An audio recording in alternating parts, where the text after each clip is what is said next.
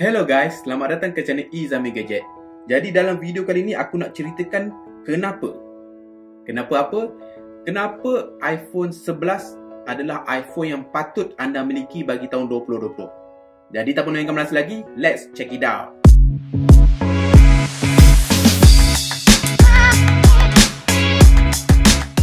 Kenapa iPhone 11 adalah iPhone yang patut anda miliki? Ia adalah sebuah tajuk yang agak berat. Bukan semua orang boleh terima, terutamanya non-iPhone user. Dan bagi iPhone user pula, mungkin kalian akan mempunyai pelbagai pendapat yang berlainan dengan pendapat aku. Tak ada masalah. Tapi dalam video kali ini, aku akan terangkan beberapa faktor yang akan menjadikan sebab kenapa iPhone 11 daripada siri yang 11 tahun lepas adalah pilihan yang terbaik daripada adik-beradik dia lain. Jadi jom kita ringkaskan. So faktor pertama yang menjadikan iPhone 11 ni adalah iPhone yang terbaik setakat ini adalah dia punya harga penawaran. Macam korang tahu, iPhone 11 ni rilis pada lebih kurang September-Oktober 2019 dan dia keluar dengan 3 adik-beradik iaitu iPhone 11, iPhone 11 Pro dan juga iPhone 11 Pro Max yang paling mahal. Dan di antara 3 beradik itu, iPhone 11 ni dah paling murah sekali antara semua, di mana dia menawarkan harga permulaan untuk varian 64GB adalah RM3,399 berbanding adik-beradik dia yang Pro version di mana dia menawarkan harga lebih kurang RM4,900 ke RM4,800 untuk varian 64GB. Jadi faktor harga ni telah menjadikan iPhone 11 ni adalah antara iPhone yang menjadi pilihan ramai dan menjadi kegilaan ramai. Jadi dia adalah sebuah iPhone pilihan yang datang dengan penawaran harga yang menarik. Faktor yang kedua yang menjadikan iPhone 11 ni adalah iPhone yang terbaik berbanding adik-beradik dia yang Pro version adalah disebabkan oleh build quality ataupun binaan dia. Macam korang nampak, iPhone 11 ni tidak kurang hebatnya dengan iPhone 11 Pro ataupun 11 Pro Max, di mana dia masih lagi menggunakan binaan kaca depan dan belakang. Cumanya dia tidak menggunakan kaca yang sama ketahanan dengan iPhone 11 Pro ataupun iPhone 11 Pro Max. Manakala untuk dia punya body dia pula, dia menggunakan aluminium berbanding stainless steel. Bagi aku, kekurangan tersebut tidaklah begitu dahsyat ataupun begitu diperlukan berbanding dengan pengurangan ataupun penyematan harga yang kita dapat dengan memilih iPhone 11 ni berbanding versi Pro. Di tangan dia masih lagi terasa premium. Dia masih terasa seperti iPhone siri sebelumnya yang kita kenal dengan dia punya perasaan premium shape dia. Dan yang paling best adalah dia mempunyai 6 pilihan warna. Seperti korang nampak dekat tangan aku ni adalah berwarna merah.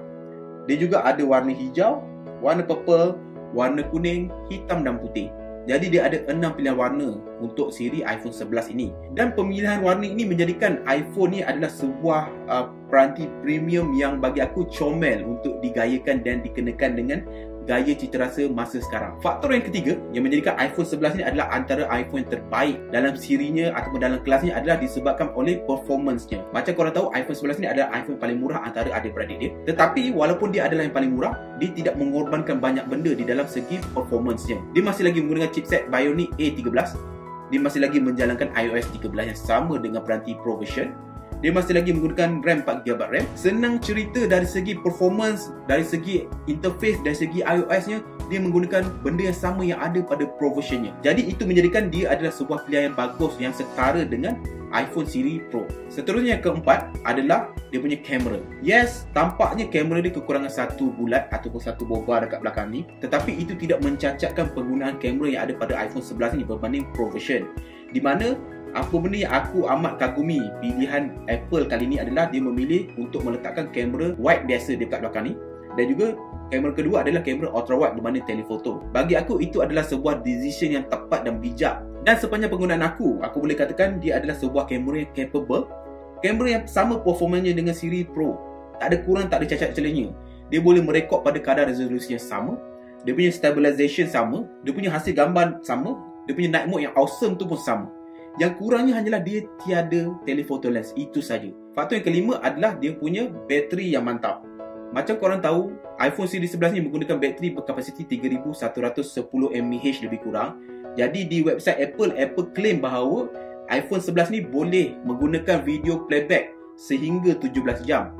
Iaitu 1 jam je kurang daripada iPhone siri Pro, di mana iPhone 11 Pro mampu memainkan video playback sehingga 18 jam. Hanya 1 jam saja guys untuk penyematan lebih kurang 1000 lebih kot. Dan penggunaan sehari-harian memang mampu. Aku mampu menggunakan peranti iPhone 11 ni daripada pagi sampai ke malam, barulah memerlukan cas. Dan walaupun charger yang diberikan di dalam kotak untuk iPhone 11 ni adalah 5 watt saja dan dia adalah kelakar, tetapi Alhamdulillah dia masih lagi support untuk 18 watt pengecasan pantas. Selain itu dia juga support untuk wireless charging seperti iPhone siri Pro yang ada. Jadi dekat situ korang takkan rasa sebarang kekurangannya. Korang tinggal nak beli adapter pengecasan pantas 18 watt, maka dia akan mampu mengecas sepantas iPhone 11 Pro. Faktor yang terakhir yang menjadikan iPhone 11 ni adalah iPhone the best among the best adalah disebabkan oleh dia punya paparan. Yes, paparan dia bukanlah yang terbaik dekat dunia. Sebab apa macam korang tahu, iPhone 11 ni menggunakan paparan bersaiz 6.1 inci jenis IPS LCD dan resolusi yang digunakan adalah 720p sahaja, iaitu Full HD saja, bukan Full HD+. Tetapi apa aku boleh katakan, walaupun dia adalah IPS LCD, tetapi ini adalah IPS LCD yang ditune paling hebat yang pernah nampak dekat pasaran market ada sekarang. Dia tidak ada kekurangan sedikit pun berbanding IPS LCD lain yang mungkin menggunakan resolusi yang lebih tinggi. Of course, korang akan perasan sedikit sebanyak dia punya pixel yang kurang tu, tetapi apa aku boleh katakan, daripada penggunaan sehari-harian, memang korang tak akan perasan apa-apa pun. Korang akan rasakan bahawa korang menggunakan skrin yang sama saja dengan iPhone sebelumnya. Tidaklah sampai setanding dengan AMOLED yang ada pada iPhone siri 11 Pro. Tetapi untuk kelasnya, aku boleh katakan dia bukanlah sebuah skrin LCD yang boleh dipandang remeh ataupun enteng. Kesimpulannya, apa yang kita cuba ceritakan daripada awal video sehingga habis video ni adalah mudah saja, iaitu untuk iPhone siri 11 yang dikeluarkan pada September-Oktober tahun 2019 yang lepas, dia mempunyai 3 model, iaitu iPhone 11, iPhone 11 Pro dan juga iPhone 11 Pro Max. Dan apa aku boleh katakan, antara ketiga-tiga siri tersebut, iPhone 11 lah antara iPhone yang paling berbaloi untuk dimiliki. Tidaklah aku katakan bahawa iPhone 11 Pro ataupun 11 Pro Max itu tidak patut dimiliki ataupun tidak berbaloi. Tetapi untuk seseorang yang mungkin mempunyai budget constraint di dalam ekonomi yang tak berapa baik ni, jadi apa aku boleh katakan bahawa jikalau korang adalah seorang pengguna iOS dengan budget yang minimum lah, bukanlah minimum sampai rendah sangat, tapi budget RM3,500 ke bawah, iPhone siri 11 ni adalah iPhone yang mudah untuk aku suggest dan rekomenkan. Sebab apa? Untuk penawaran harga yang paling murah antara siri 11 yang lain, dia tidak mengorbankan banyak benda. Dia hanya mengorbankan kamera telefoto, build quality, di mana dia masih lagi menggunakan kaca, cuma bukanlah kaca yang paling tahan, screen resolusi dan pengecasan di dalam kotak yang tidak pantas. Tetapi apa aku boleh katakan, untuk pengorbanan tersebut dan perkhidmatan yang korang terima daripada tidak mengangkat Pro version adalah memang sangat berbaloi. Dia punya timbal baliknya memang amat berbaloi. Baru kau tahu betapa eye-fact-nya aku kan. Bila aku buat video comparison antara Realme 6 versus Redmi Note 9S, ramai orang kata aku pro Realme 6. Banyak orang kata aku pro MediaTek. Korang tak tahu, aku sebenarnya pro iPhone. Dan jujur cakap, iPhone adalah peranti kedua aku buat masa sekarang, bukan lagi menjadi peranti pertama. Kenapa? Nanti-nantikan dari video akan datang. Tetapi apa aku boleh katakan, tiada cacat celah yang korang akan dapati daripada pemilihan iPhone 11 berbanding Pro versionnya. So guys, sampai situ saja video untuk kali ini. Macam biasa guys, jangan lupa klik butang subscribe di bawah dan klik bell notification icon di bawah untuk menerima update-update terkini daripada Izami Gadget. Sampai bertemu lagi di video akan datang. Macam biasa guys, Assalamualaikum. Ciao.